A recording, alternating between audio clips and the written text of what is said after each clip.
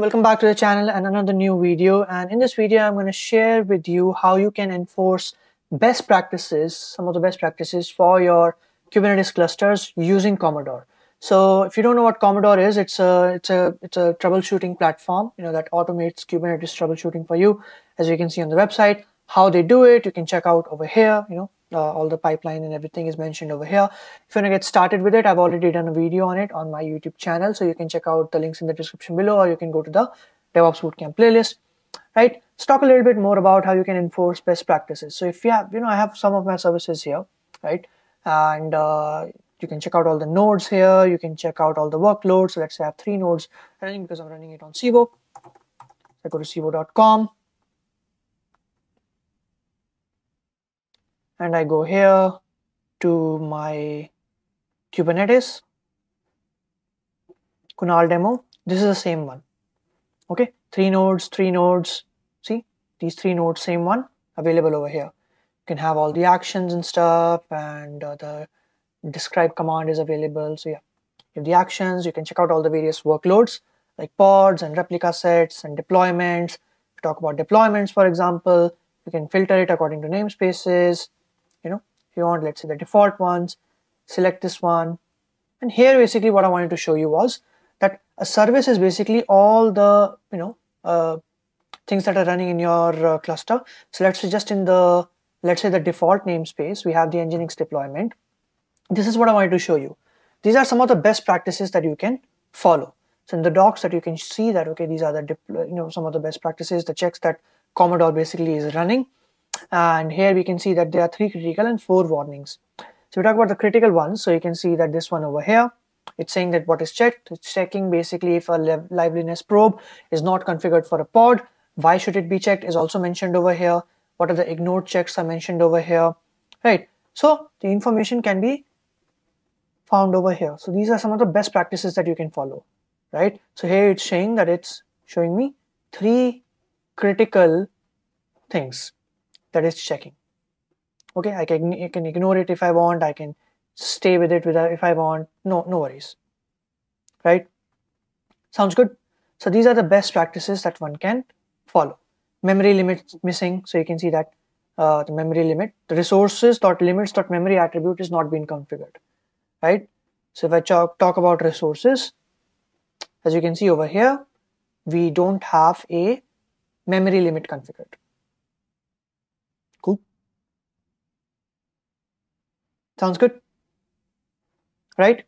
So this is what I want to show you when we talk about some of the best practices that you can follow.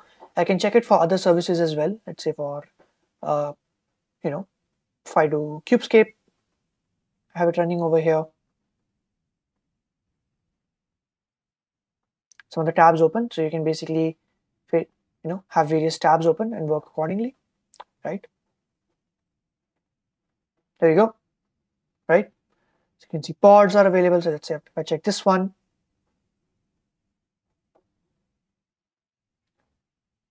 right? You can see information about it. You can check out the actions. You can check out the logs. You can fetch all the logs if you want.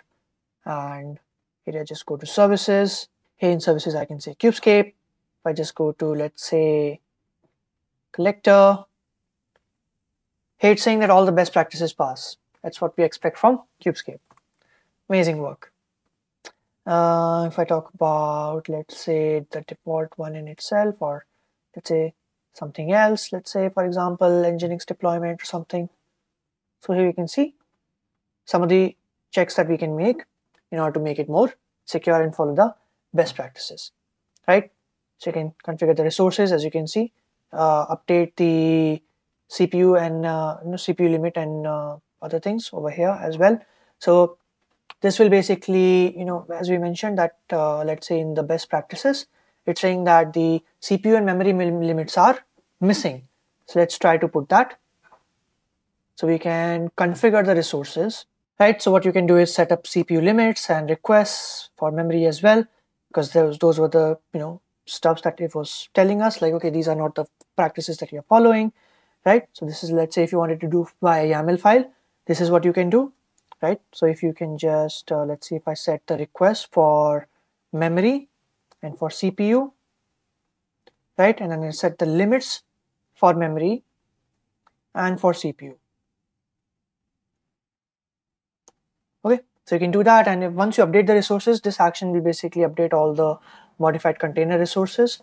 So we can do something like that as well. That's done. Pretty cool stuff. So if I go over here, go refresh, see, old pods are being terminated. You can also zoom in on the timeline. See, so you can see what changes were made. So Kunal set the limits over here. Alright, so that's basically how you can ensure some of the best practices via Komodor.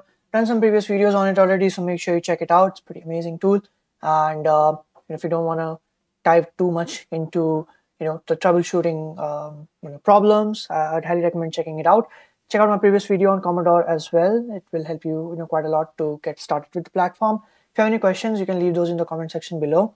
And thanks a lot for watching. I'll see you in the next one. Have a great day.